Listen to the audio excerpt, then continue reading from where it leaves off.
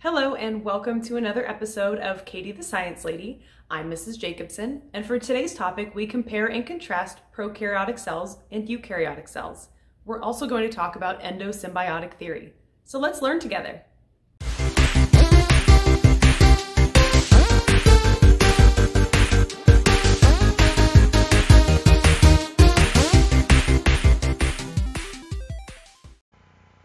Okay, let's get started.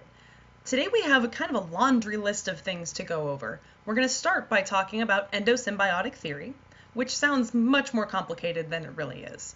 And then we're going to finish up by talking about the differences and similarities between eukaryotic cells and prokaryotic cells. Additionally, we're going to touch on plant versus animal cell at the end just to make sure that we've got everything straight. So let's start with endosymbiotic theory.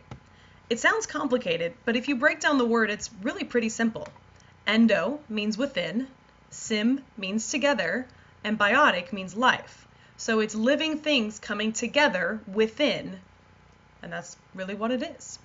So this theory is that eukaryotic cells came from a symbiosis or coming together of prokaryotic cells. So prokaryotic plus prokaryotic, you put them together and you've got a eukaryotic cell. Now these prokaryotic cells were of two different kinds. The first kind was theorized to use oxygen, or that's where the aerobic part comes from, oxygen, to make energy. And the second, called photosynthetic prokaryotic cells, that was thought to use light to make energy.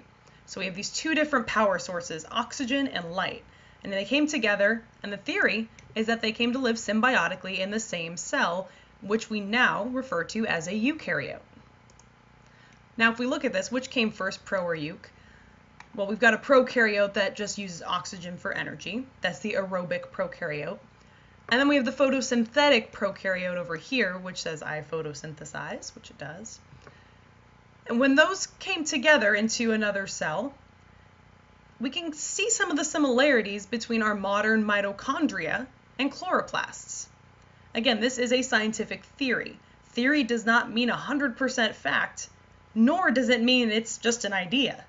Theories are rigorously tested in science, so it's something that we're always 98% sure, but as scientists we like to give a little wiggle room because nothing's ever 100% sure. Let's start talking about eukaryotes and prokaryotes. All cells have three things in common. We've talked about this before. They all have a cell membrane to allow things in and out. They have DNA. DNA is our genetic material. Now, some cells may have RNA as a genetic material, which is a very similar structured molecule. They also have ribosomes. Ribosomes' job is to synthesize or make proteins, and proteins do all the work in your cell. You need proteins or not much is going to get done. Prokaryotic cells have free-floating circular DNA. Now, I don't mean that their DNA just looks like kind of curly Q. I mean that it's a literal circle. It doesn't have a start or an end. It's a link. They also have their DNA located in their nucleoid region. They do not have a nucleus. This is why I use the rhyme, pro says no to a nucleus in organelles. When we talk about eukaryotic cells, they have a nucleus, and they do have organelles. But my favorite rhyme is euc has a nuke. It just kind of sounds snappier to me and helps me remember it. The funny thing is a lot of my students, I'll hear them chanting in their heads and sometimes under their breath, euc has a nuke, euc has a nuke, euc has a nuke, as they take their quizzes and tests. If it helps them remember, I'm happy. Here's another comparison side by side, just in case you're more of a visual person. This may help you a little bit. Prokaryotes are smaller cells, usually about 50 times smaller than a eukaryotic cell. They do not have membrane-bound organelles. Remember, they do have ribosomes, but we're not really counting them in those membrane-bound ones. Membrane-bound organelles would be things like mitochondria that have that internal compartment, that kind of wiggly structure inside of them. Their DNA is circular and it free floats in the cytoplasm. It does not have a nice nucleus around it to protect it, it's just floating. And those were considered the first cells to evolve. They're simpler, which makes sense. And their other name is bacteria. If someone says bacteria, you can think, oh, that's a prokaryote. And if you hear your teacher say prokaryote, they also mean bacteria. They are synonymous or the same. So when we talk about eukaryotes, they are larger and more complex. You're going to kind of catch the drift here. It's going to be very simple to follow. They do have membrane-bound organelles. Their DNA is linear, so they have single strands of DNA. Now it's incredibly long, miles and miles, which sounds weird, miles and miles long of DNA, but it's single. It doesn't connect to itself and create a circle. And it is found in the nucleus. Euks have a nuke. Types of eukaryotic cells and organisms that have eukaryotic cells are plants, animals, fungi, and these kind of strange group called protists. We'll cover them later in the year and in different videos. They both have a cell membrane, they both have genetic material, and they both use ribosomes to make proteins.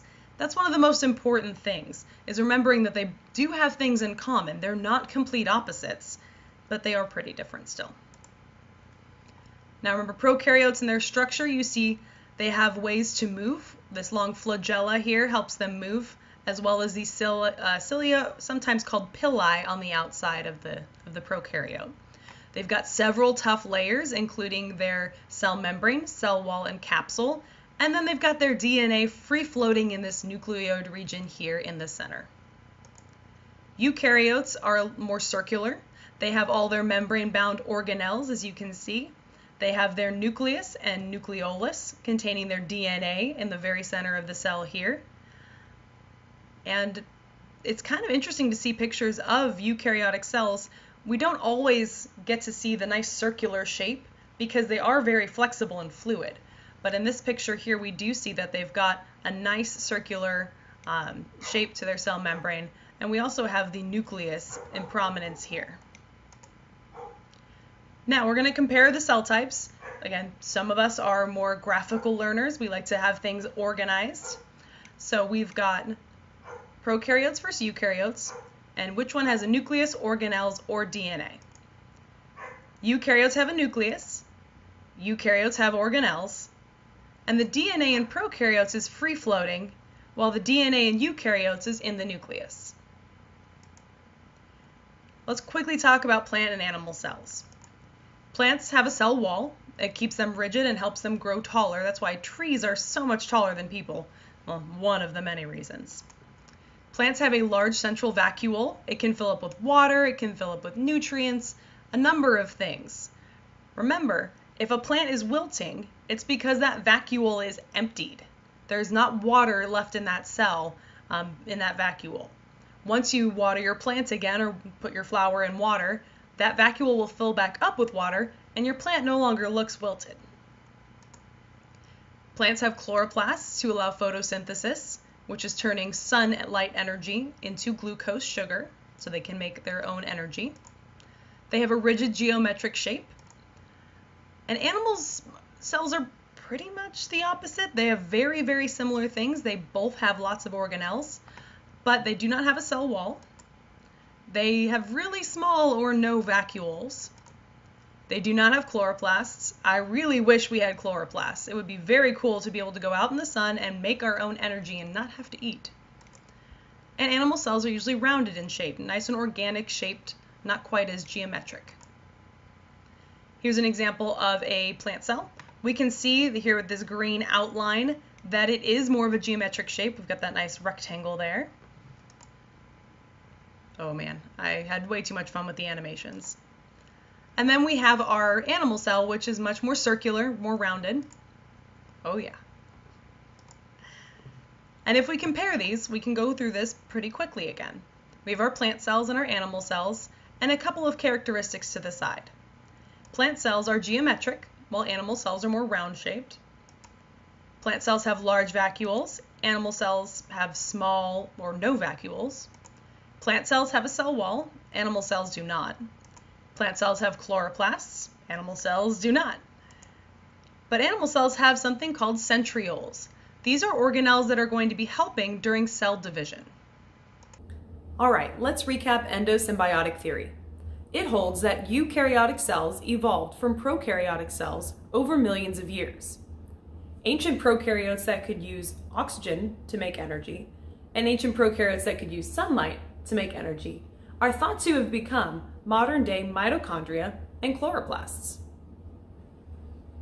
Thank you for watching. Please like and subscribe for more biology videos. I hope you had fun. I hope you learned something, and I'll see you later.